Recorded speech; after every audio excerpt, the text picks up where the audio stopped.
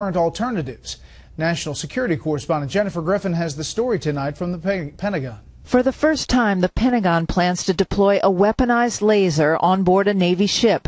This new weapon is slated to be operational off the coast of Iran early next year.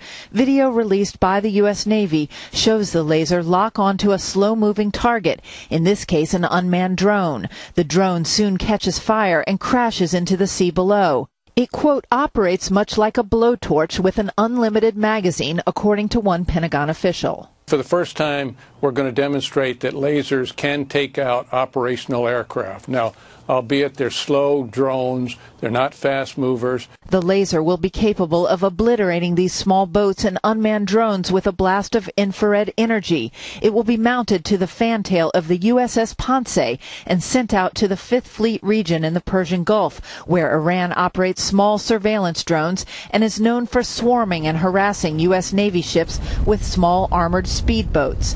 One of its major advantages is its relatively low cost to operate, after an initial investment of $32 million. A round of this directed energy that comes out of this laser is a little under $1. A little under $1 US. That's effectiveness and that's affordability. Compare that to a Tomahawk missile, which costs the taxpayer $1 million each time it is fired.